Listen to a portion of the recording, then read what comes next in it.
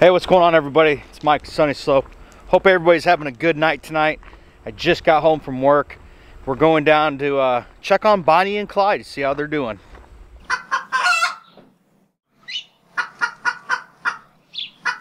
For those that are new, be sure to hit that subscribe button.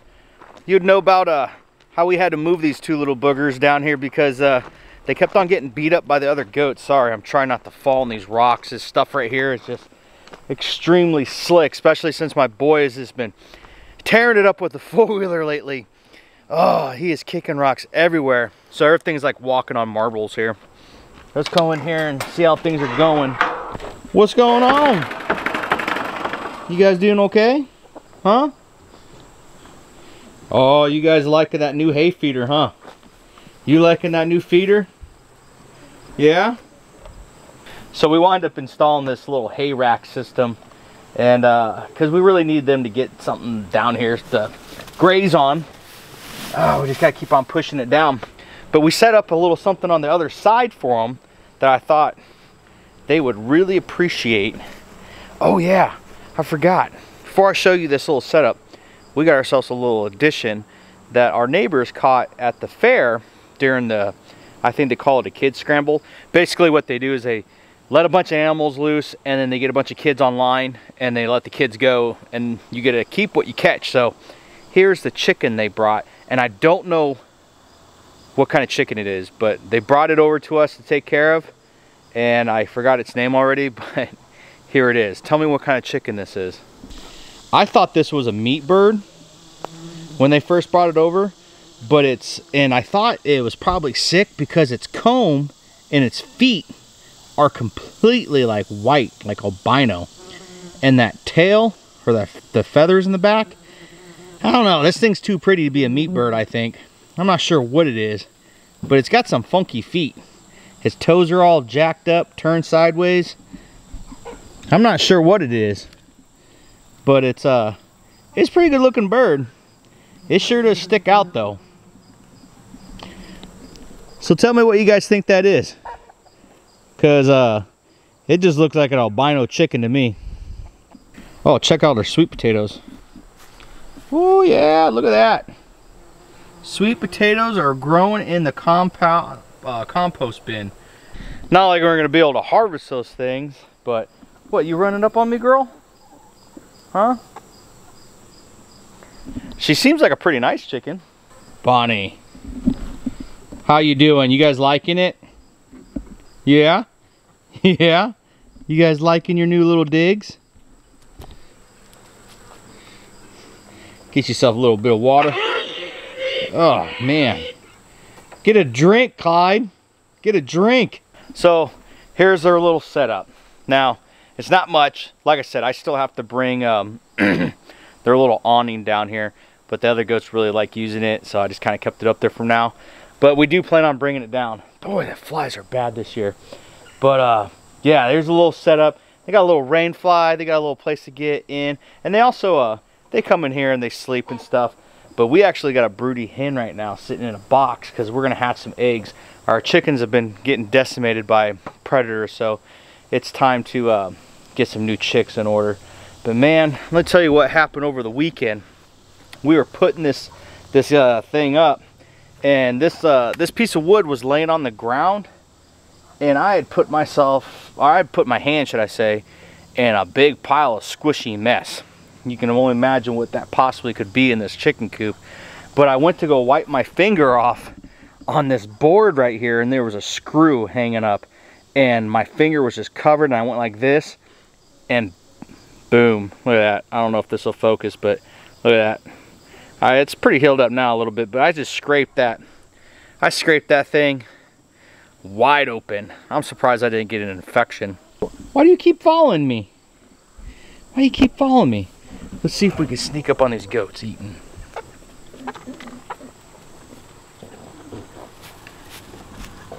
What you doing, Bonnie? What you doing, Bonnie? Clyde, what's up, bud? You guys are really liking it down here, aren't you? Yeah. You guys still faint? You guys still faint? No?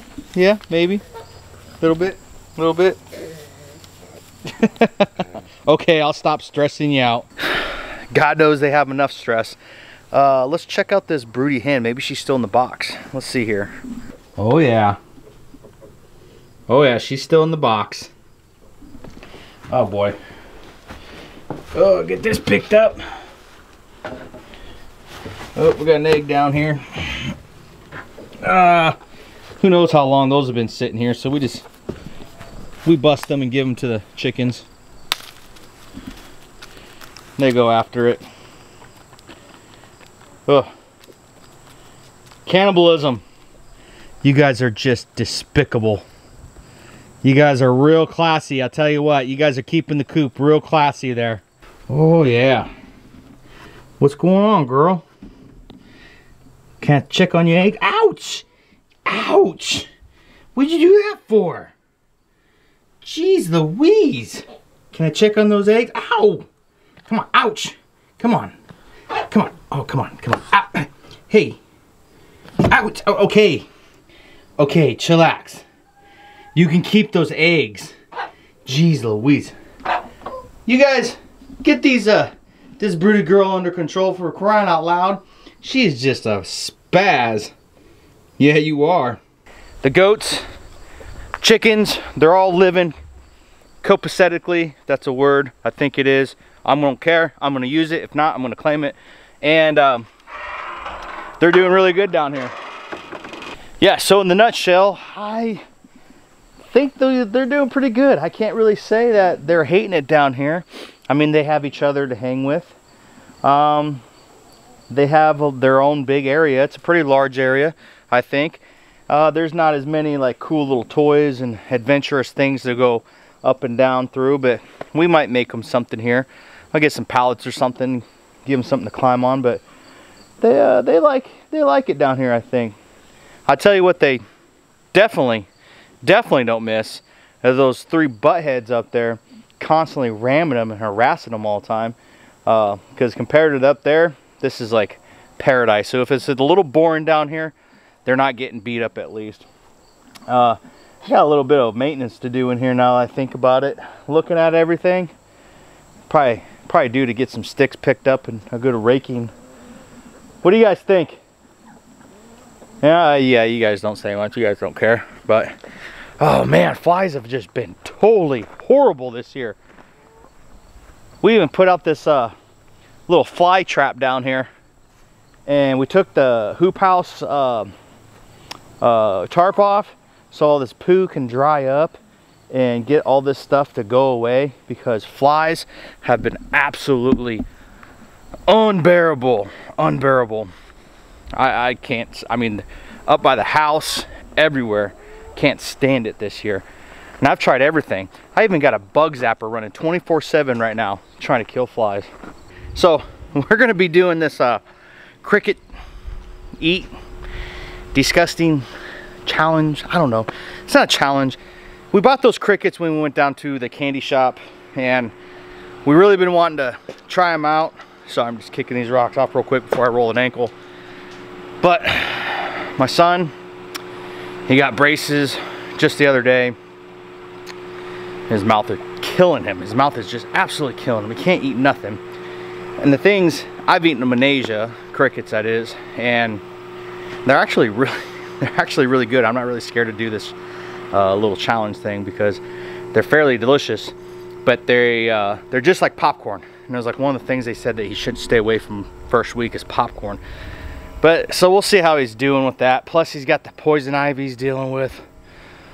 Oh, who knew if you run over poison ivy on the trail on your four-wheeler, you would still catch it?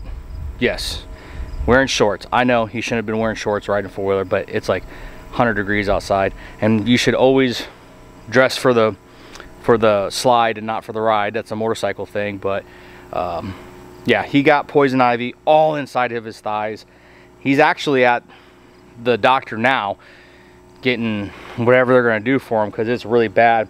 So he had his first day of school today, and he went to school with his mouth hurting from braces and completely covered in poison ivy in between his legs.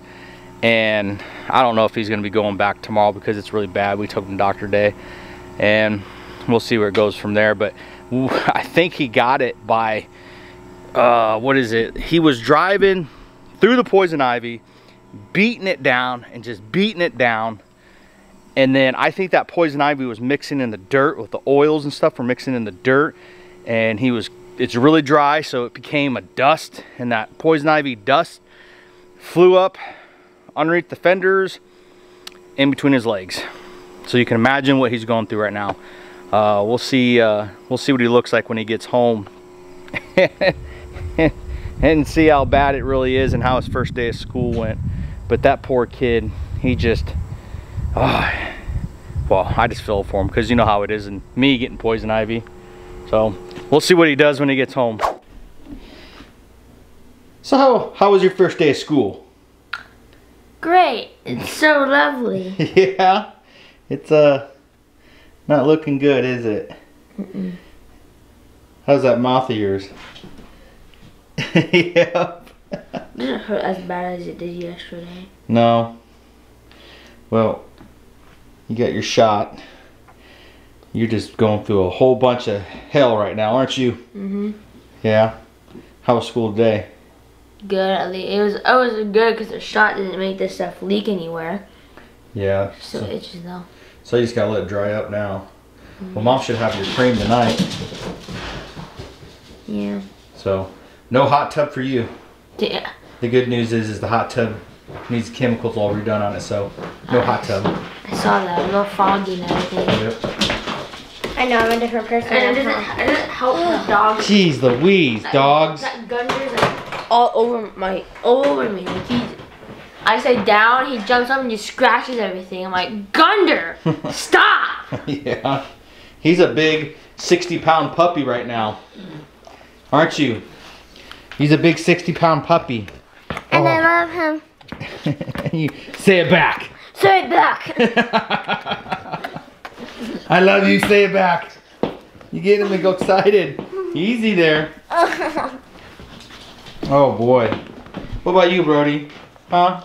You getting love still too, huh? Yeah, you still get the loves. This guy, he's getting big though.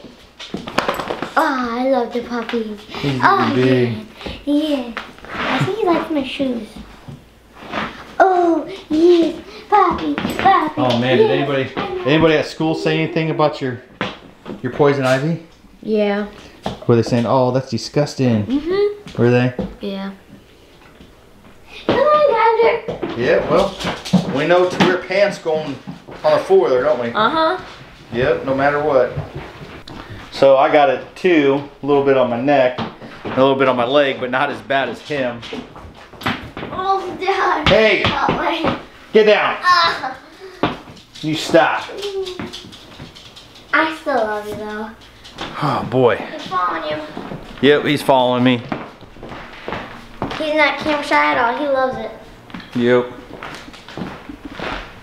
He say, hi, fans. Hung under. He's giving you a view of him. He say, hi, fans. Hi, guys. Oh, I love you. So he's about, what, 6 months old now. Probably about 60 pounds. He's a big boy. He's a big boy, huh? He likes He's a my big shoes. boy. He's a big boy.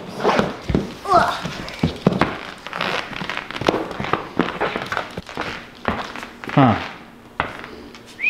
That was like the perfect moment. Oh, what's up, puppy? He's a big boy. He's growing pretty quick, too. Oh, he can lift you. He can lift legs. Oh, he's got power. What are you doing? What are you doing? What are you doing? Oh, Brody holds his own. Don't you, Poppy? Meow.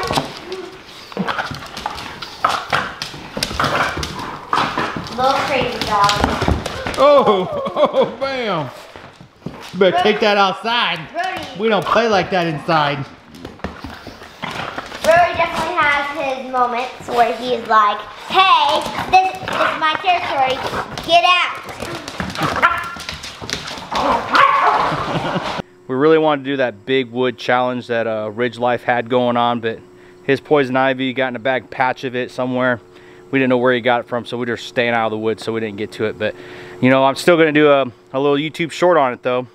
I might not be in the contest anymore, but at least I can fulfill my obligation of saying that I was going to do the big wood challenge. So, I appreciate you guys watching. I'll see you on the next episode, guys. Thank you.